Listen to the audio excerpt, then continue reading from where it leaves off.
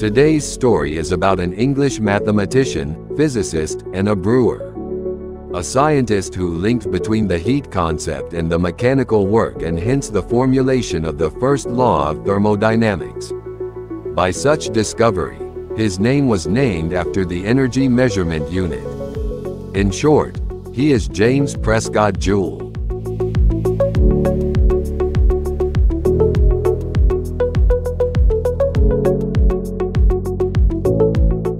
On New Bailey Street in Salford, James Joule was born in 1818.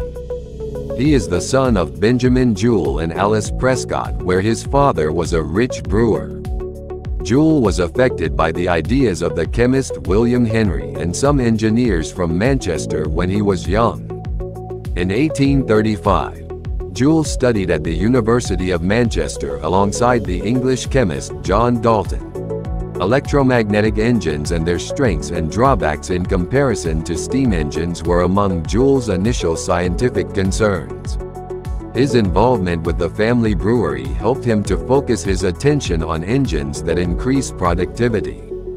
Joule was focusing on the management of his father's brewery, where later he improved his father's business by replacing the steam engines with a new electric motor that he built. In 1840, Joule published a paper describing the Joule law, stating that the quantity of heat generated per second in a wire carrying a current is proportional to the wire's electrical resistance and the square of the current. As a result of that, the SI unit of work was named after him. In 1843, he did a famous experiment that proved that heat is a type of mechanical energy.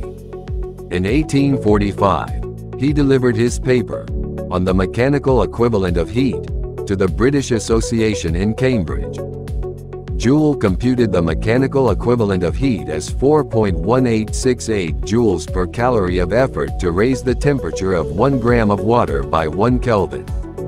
Joule received honorary degrees from Trinity College Dublin in the year of 1857, the University of Oxford in the year of 1860, and the University of Edinburgh in the year of 1871. In 1878, Joule was awarded a civil list pension of £200 per year for his contributions to science. In the year of 1854, his wife and infant son died. He never married after this traumatic incident. Joule became very ill in his last few years of his life. To keep himself going, he relied on a well-earned salary from the British government.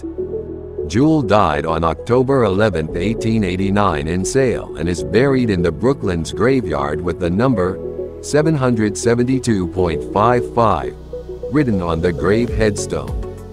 This number refers to one of his discoveries, which is the climacteric 1878 measurement of the mechanical equivalent of heat.